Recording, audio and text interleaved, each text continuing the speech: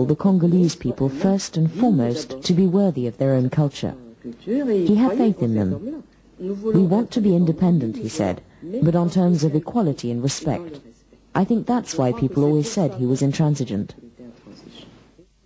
Are you a communist, Mr. Lumumba? It always makes me laugh when I'm asked that question. I'm not a communist at all. You know, I've often been presented as a communist, as anti-white, anti-Belgian, as someone destructive. Absolutely not. I'm simply a nationalist leader fighting for an ideal. I'm not a communist at all. I never will be. American agent Larry Devlin received $100,000 from the CIA, along with instructions to make the elimination of Lumumba the priority goal of his covert action. Yes, I received a cable that someone whom I would, a senior officer that I would know by sight, would arrive and give me specific instructions. And that was very surprising, because why were they sending someone there to give me instructions when they could send them by cable? I had no idea what the instructions would be. In Belgian Secret Service telegrams, there was talk of a mysterious Operation Barracuda and of the imminent arrival of 2 children. I must say quite sincerely that I have no recollection of the codename Barracuda at all. And the 2 children, what was that? The 2 children? No. Yes, I remember now. They sent 2 people, an aide and Major Loos. They sent both of them. Yes, it must have been those 2, to talk to me about the Lumumba affair, and they were in favor of eliminating him.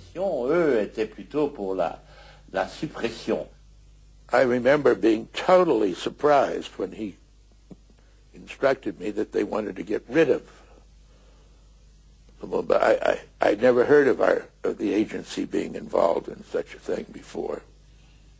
They wanted to send me a crocodile killer to get rid of Lumumba. That's what they came to propose. The substance to eliminate Lumumba was toothpaste that was poisoned, which would result in an illness very similar to polio or something like that, as I remember. I never opposed it. I always let them get on with things. But I let the Congolese do it. I think there were lots of people who preferred him out of the way for good. It's been denied that President Eisenhower issued such instructions. I have no idea whether he did or did not. At the time, I assumed that he had.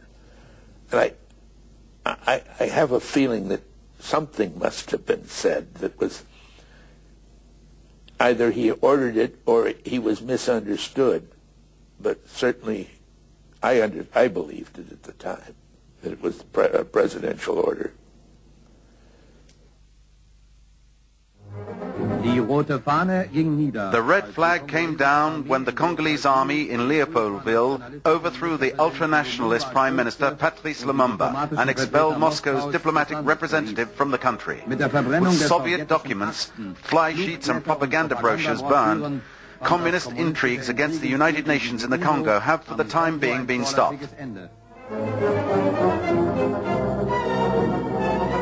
A 30-year-old colonel, Desire Mobutu, has become the new strongman of this young republic, with the support of the majority of the Congolese army. Mobutu had in fact been a trusted ally of Lumumba, who had appointed him head of the army only a few weeks earlier. He now declared he had deposed the Prime Minister. The officer who led the putsch was in fact the West's secret weapon against Lumumba. One of his most influential advisors was the Belgian counter-espionage officer, Colonel Mallier. Mobutu was pro-Western, that's for sure. But apart from that, he was also manipulated by the Americans. He was interested in dealing with the United States and having American support, and I was the person with whom he worked. Mobutu's putsch was the prelude to a dictatorship lasting more than 30 years, from which the country has never recovered. But Mobutu didn't do it on his own. He was helped. They came to take this country's wealth. They came to get contracts with him so they could fill their pockets and to get bigger and bigger royalties. They supported him for more than 30 years.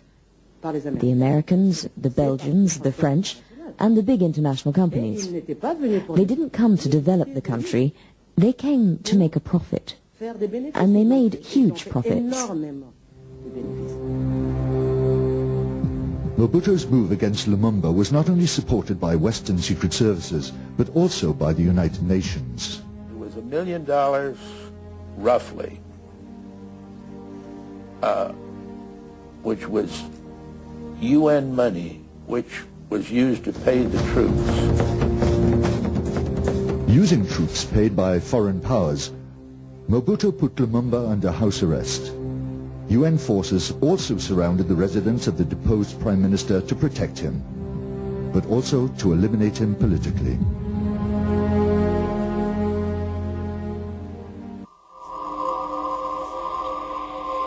Lumumba broke the siege and tried to take his family on the 2,000-kilometer drive to Stanleyville, where a pro-Lumumba counter-government had been formed.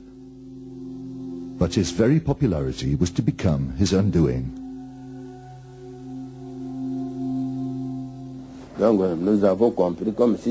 We understood it was to be like a normal official trip, so we mobilized the population in the usual way. He made a speech in every village. Even in those villages which didn't support him, he would make speeches. He was caught in a trap of his own making. He wanted to win people over, and he was quite capable of doing so. But this dragged out the journey, and they were able to catch up with him and put him in prison. Late in the evening of the 1st of December 1960, Lumumba crossed the Sankuru River by boat and appeared to have reached safety. But the ferry boat bringing his family also brought his pursuers.